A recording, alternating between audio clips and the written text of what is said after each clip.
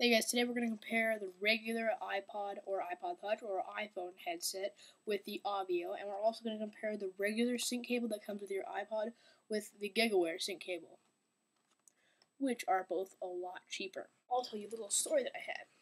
After my flight was delayed twice and I had 4 gates switched, I finally flew in when I was supposed to be at 5 o'clock in the afternoon at 10 o'clock at night.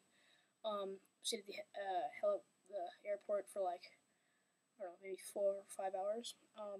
I got on the airplane, plugged these regular supplied iPod headphones into the plane's radio because I didn't want to power my devices and it wasn't legal at the first time when you first get on the plane.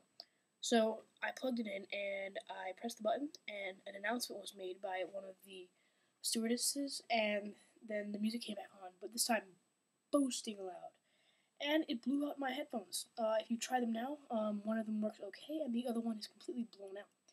These are about 3 weeks old, nothing more than that, but it completely ruined them. That's when I went to the store and I looked at some specs on some of the devices, and I realized that these headphones, the Auvio headphones, are 20 times better. 1, because it has better bass. 2, because it's a stereo headset. And 3, because it has rich low sound effects, and 4, because it reduces noise from outside.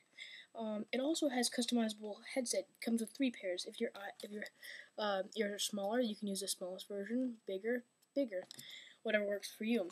It's also comfortable. The Gigaware.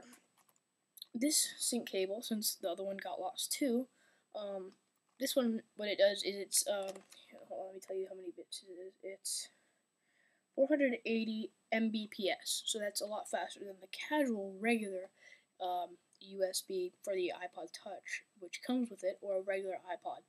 So basically that means that this is going to sync faster and going to charge faster. It's also 30 pins, so it works on iPod Touch, iPhone, and regular iPod. It works on everything that has the iPod logo on it. It also works for PC and Mac, and was cheaper than the regular cable. This was only $20, and this was only $20 as well. So I got both these for $40 and more customizable than when you could just buy one set of headphones for $39. So you decide, buy one set of crappy headphones or buy 2 customizable pieces, which are a lot better priced.